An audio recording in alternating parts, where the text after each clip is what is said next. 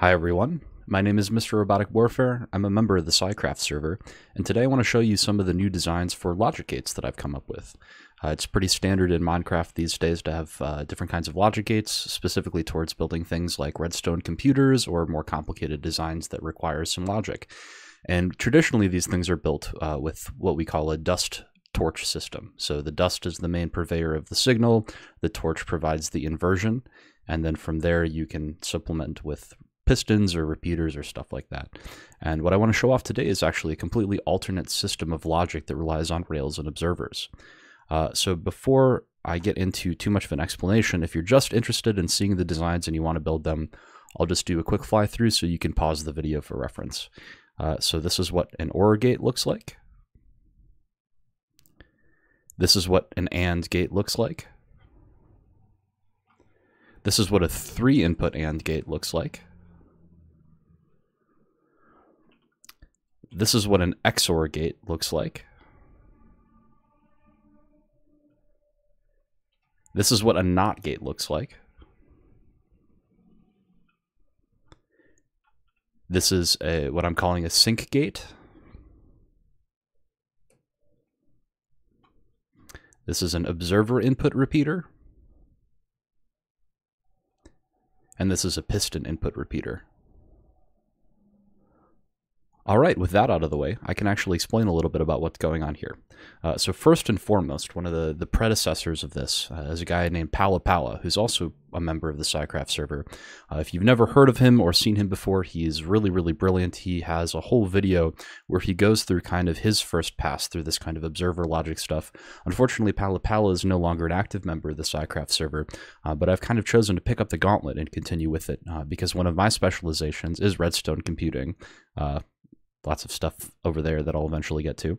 But the idea here is that I want to try and eventually build a Redstone computer using no dust. So basically just using observers and rails and pistons and a couple of other things on top of that. So the idea is that I'm incrementally building my way up towards being able to do that. And kind of one of the starting places that you need there is logic gates. So I'm going to be referencing the big video that Tileable put out a couple of years ago. I'm going to link that down in the description. I would highly recommend that you watch that because I really do consider this to kind of be an incremental build upon what he's worked on. So I'm going to be referencing it pretty frequently. So the first change that is kind of important based on what Tileable has done is that now these are all what I call synchronous gates. So I'm kind of calling the system synchronous observer logic. And the difference being there, right, you provide both of the inputs at the same time. So if we've got an AND gate right here, if you were to look at what Tileable built previously, an AND gate is pretty easy if you can, toggle one input and then toggle the other input, because then you can do that in sequence and you can have kind of like a piston bistable thing that does that. As opposed to something like this, what we're doing is for actually all of these gates, we assume that both of the inputs, or all three of the inputs in the case of the 3-input AND gate, are delivered to the device at the same time. So this is kind of a synchronous thing. One of the big reasons for this is simply because it makes it slightly faster if you look at kind of the broad scheme of things. So if you think about how we divide things up, time-wise, we talk about either redstone ticks or game ticks. If you're not familiar with game ticks, one redstone tick is simply 2 game ticks. So the idea is that, if you talk about just putting a redstone repeater down, we would say that that's a 1-tick delay, when in fact it's also a 2 game tick delay. And it's a lot easier to work in game ticks when you're doing some of this more complicated stuff, especially with the way that this AND gate works. So the reason why I make this distinction here is because when you're talking about doing things sequentially, right? If the gate is only going to work if you do one input and then the other, what's the fastest that you can actually input those two things? Well, you need 2 game ticks for the observer for one, and 2 game ticks for the observer for the other one. One being input here, which means that you have to spend 4 game ticks simply inputting the signals to the device, where if you do it synchronously, you can do both of those things at the same time. And the idea is that one of the things that I've built over here is what I call a sync gate. And the idea is that if your signals are appearing, not at the same time here, so I'll just demonstrate this real fast. If your signals are not appearing at the same time, you can give them an input. And this device, what it's going to do here is that it can take that input and it's going to store it here. Basically, this is storing it. And then when you're ready, you can send the sync signal. that's going to give you your output, and then it's also going to immediately reset itself. So the idea is that then you can continue providing inputs, and it'll do that. And if you don't provide an input and send the sync signal, there's no signal that's going to pass. So this is one of the devices that I've built that can kind of help supplant the system that's been developed here. But the idea is that when we provide these things synchronously, it actually makes them a little bit more time efficient. The other reason why this is really important is because when you're not using a redstone torch or persistent signals, right, it's really no good way to invert a signal, right? So if you have redstone is like continuously on or continuously off. Obviously, you can put pulses down it. But when you think about kind of the traditional redstone logic gate thing, especially if you think of just your traditional redstone AND gate, you've got, you know, 2 inputs, 2 torches, a redstone dust, and another torch, and that kind of relies on everything being on at the same time. Everything with observers and rails works on pulses, right? Observers just provide a pulse. They don't provide a continuous signal. So if you need to negate something, what we're looking at right here is a NOT gate, you still need some kind of synchronization signal because there's no actual way for you to provide that otherwise, right? If you don't have an input, then no input can drive any of the output. Now, the lucky thing here is that kind of these 3 basic types of gates, OR, AND, and XOR, when both of the inputs are 0, the output is 0 for all of them, which means that it's not an issue. So if we actually want to get an inverted set here, all we have to do is stick a NOT gate at the end, which is actually kind of how the schematic symbols are drawn. And what you'll find here is that if I just, you know, hook up a quick output just to show you what's going on here, if this is my sync input, right, I wait for my input at some point, and then I have my input here, right? So what I'm saying here is that now I'm inverting this because I haven't delivered a signal in, so there's essentially a 0 at the input. And when I send my sync signal, I'm getting the 1 at the output. And if I were to switch that around here, then it doesn't matter how many times I send that sync signal, now I'm getting a 1 inverted into a 0. So it's kind of tricky to think about. But right now, kind of like I said, what I'm doing is just taking you through kind of all of the logical changes that have to happen when you're building a system like this. So one of the other things that's kind of a result of this is that you need to have a pulse on and a pulse off. So when you have continuous signals, you can turn the signal on and then turn the signal off, and that can represent providing an input. Now, because we don't have continuous signals, what we actually have to do is we need to shift to essentially doing double pulses. So instead of on and then off, we do a pulse and then a pulse. And this is just kind of a quick device that will repeat that signal, right? So if we just look at this right here, and I just give it an input quickly, you're going to see it's going to pulse twice. And there's going to be essentially a 2 game tick pulse, then 2 game ticks where there's no pulse, and then the 2 game tick pulse, which is the closest that you can put those things together while there's still being a gap in the middle. So the idea is that this now provides a way for us to kind of repeat the input twice, which basically resets all of these devices. All right, so that's kind of the theory behind all of this stuff works. Now let's talk about the actual logic gates here, because some of this stuff is actually pretty cool. So for your OR gate, nothing shocking at all. It's kind of an easy thing to see, right? The idea is that if you have an input on either one of these, this is going to power this block, which powers the rail. This is going to power this block, which powers the rail. And if you power either of them, you power the output. And that's kind of the quintessential OR gate. So you can see power one, it works. Power the other, it works. And then if we power both of them at the same time, still works. So that is your OR gate. Nice and simple, not rocket science. Now, the AND gate is actually significantly more interesting and actually kind of complicated, believe it or not. So what you're actually seeing here would not work as an AND gate if it was not sequential. This is actually kind of an implication logic function.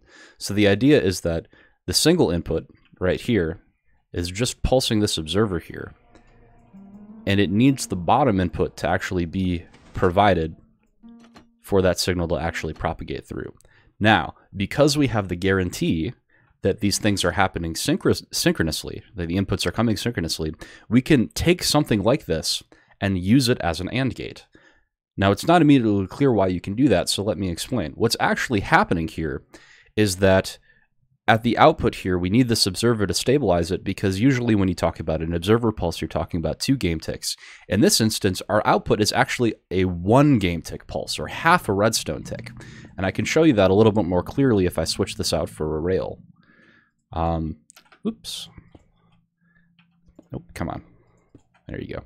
So if we just look at the way that this works here, right? If we do one, doesn't work. If we do one, doesn't work. But if we do both of them at the same time, then it does work in both directions. Now, let's slow the tick rate down here all the way to 1, and I'll show you what's happening here. So if we just do a normal input here, you can see 1, 2, 3, 4, and that's kind of, you're seeing basically what I was counting there was the game ticks. So you can see that we're doing essentially 1 game tick per second, so this thing is on for 2 seconds, which indicates 1 pulse. Now if I do both of these things at the same time, we're going to watch the top rail and then the bottom rail. So there's our 1, 2, and then you can see here, it's just going to turn on for 1 second. So what's actually happening is that this observer is pulsing for 2 game ticks, right? But the piston itself takes 1 game tick to extend, and then 1 game tick to retract, right? We're essentially 1 tick pulsing the piston, which is why it's dropping its block. So the idea is that while this is on, in the very first game tick, the block is not here because the piston is extending. But in the second game tick, this is basically turning off, but the block is here now, so the rail is picking up the very tail end of that 2 game tick pulse. And when we go in the reverse direction, the opposite is happening. So for the first game tick of the pulse here, it's there, and then the block is retracted. So for the second game tick, it turns off again. And if we simply put another observer at the output, we can actually detect that 1 game tick pulse, and it just comes, we can turn it back into essentially a 2 game tick pulse. So that's how the AND gate works. So basically you're moving a block out of the way, or putting a block in the path of the signal so that the signal can actually propagate. And then the 3-input AND gate is basically the same thing, except now we're also moving a rail. So I would have to build a little something to provide all the inputs at the same time, but you can just kind of see that it works on the same principle. The block is being moved over and the rail is being moved over at the same time. And then we have the top input that's still going to trigger this, and then the output can be observed right here. Note that this piston here is being powered by quasi-connectivity, or QC. If you don't know what QC is, I think Ilmango's got a couple of really good videos on it, which is going to be a really important concept for when we talk about the XOR gate, because that's fairly complicated. So if you don't know what quasi-connectivity or QC is, I would highly recommend going to watch something on that topic. So that's our OR gate and our AND gate and our 3-input AND gate. Now let's talk about the piece de résistance here, the XOR gate. So if you know anything about Minecraft logic gates, you'll know that XOR gates are usually pretty complicated. They're just kind of tedious to build, and usually they're not particularly space efficient. And I guess this is a good time to mention that if it wasn't already clear, all of this stuff is one-wide tileable. So you can, stack this stuff together as much as you want, and nothing is going to interfere.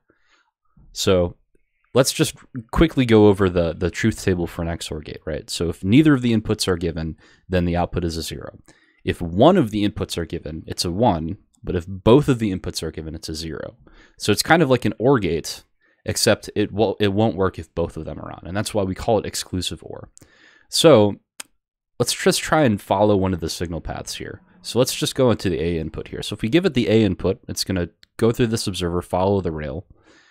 First, what it's going to do is it's going to continue propagating this signal into this observer. It's going to feed it through this block right here to this rail and then to the output. So if we were to just set this up real fast, you can see that if I give it this input, it's going to give me my output.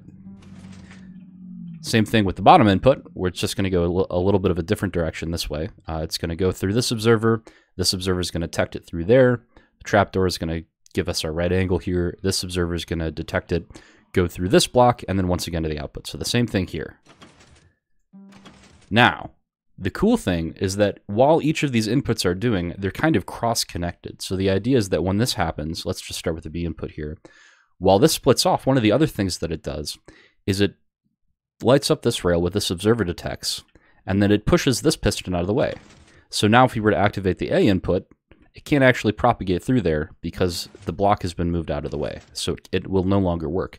Now the same thing is actually happening on the top here. It's just a little bit tricky to see. So this downwards facing observer is detecting the signal from the A input, and then it's powering this piston down here by quasi-connectivity. So you can see that we're kind of just jumping a gap here, but that piston is still being triggered. So what happens if we put both of them at the same time?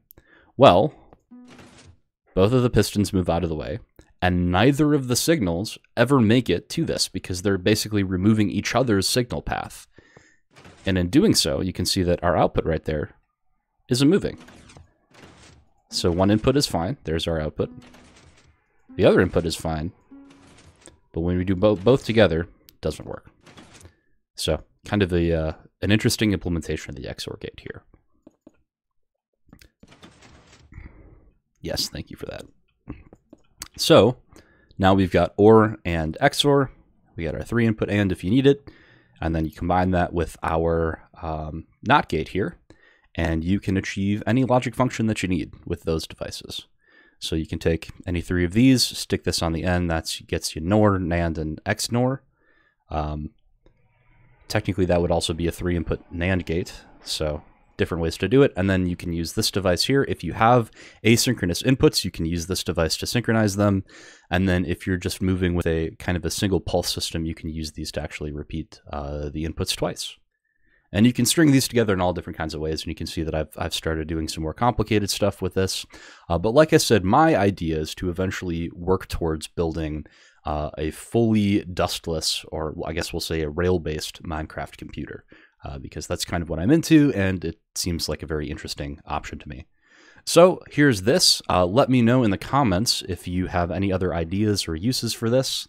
Hopefully it will serve you well. I really want to see what people can come up with this system, because the more that we grow it, we might be able to get some things faster or improved, etc. But yeah, that's all I've got for you today. So thank you so much for watching, and I'll see you later. Thanks.